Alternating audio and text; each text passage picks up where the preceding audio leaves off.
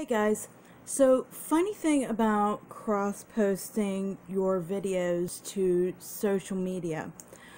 I had a lot of responses from my friends.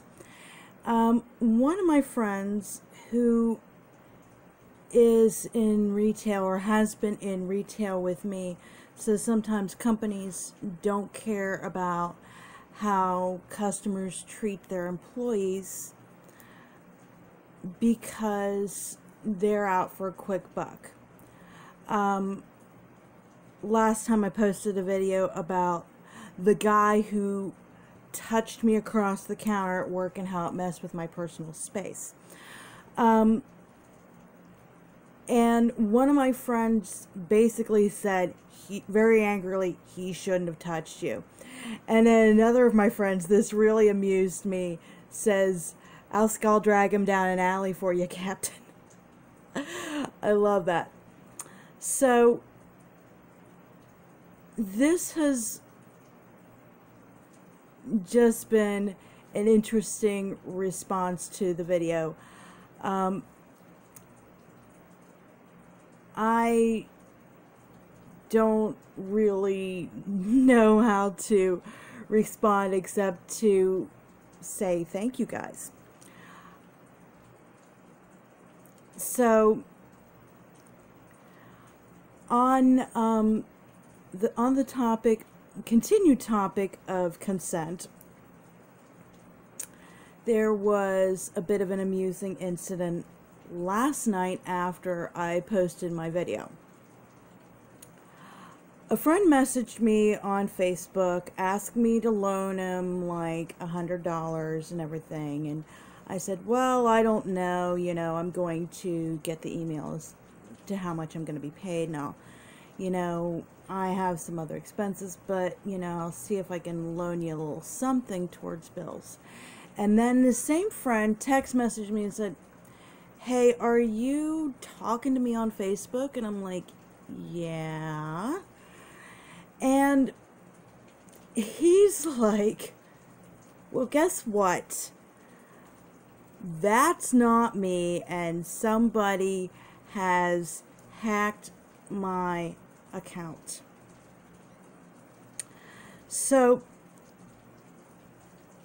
once I knew this, I started talking to this person.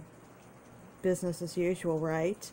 Pretending like she was, because it was a she. All the pictures of this person were female and inappropriate. Yeah, she basically took down all his pictures and hacked his account. But what I did was I said to this person, I said, well, maybe if you could get to town, if you need the extra money, maybe you could donate some plasma and everything.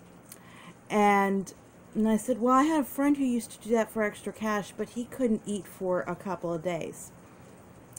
I knew this person wasn't from around here, and they would just kind of go with it. And I said, well, yeah. And I said, yeah, and he really couldn't keep much down after that, except for pickles. And even then, he couldn't eat them without throwing up.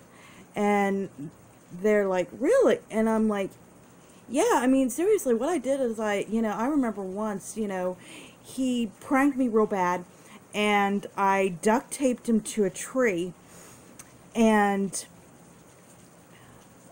ate pickles while he watched. Of course, he puked all over the park, and everybody around just sort of puked by proxy. And this person said, well, that's not good. And then I said, oh yeah, and then there was the pickle sundae. And I proceeded to tell him this made-up story about having made a banana split sort of sundae and, infusing pickles into the ice cream and infusing pickle juice into the cherries and pickles into the sauce, and then And I said, and the masterpiece of this was the banana. And I proceeded to describe having taken a pickle and shaping pickle flavored marzipan around it to simulate a banana so it looked real, and infusing it with pickle flavor, and saying that he puked all over the ice cream shop. And I said, and then there were the pickle tacos. Needless to say, we aren't allowed in that Taco Bell anymore. Yes. I'm just a little bit evil. Well, this person has blocked me. But my friend says he's going to try to get his Facebook account back. But I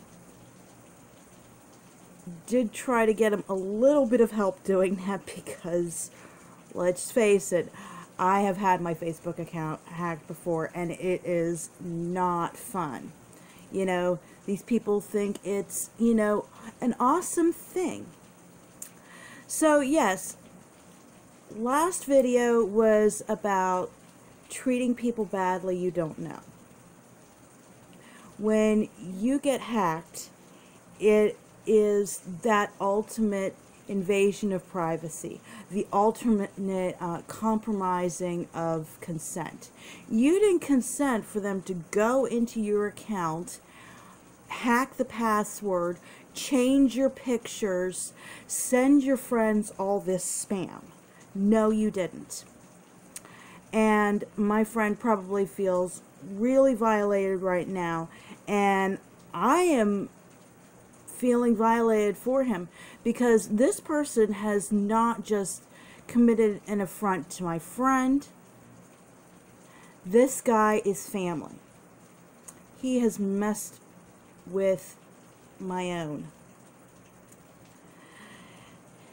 This person does not want to meet me down a back alley with my sword in hand. Don't worry, the only thing my sword has ever really killed is a tent. But you get the idea. Why do we feel the need to insult people we don't know? We're rude to people on the internet, even. When one of our friends, even, post something that we don't agree with, we bash them for their views. I have another friend who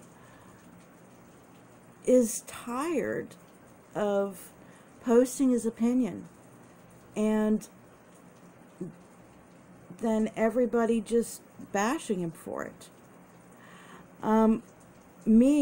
I go, well, okay, I respect your opinion. I don't agree with it, but hey, it is who you are, and it is what you believe, and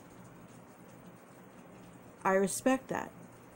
I agree to disagree with them.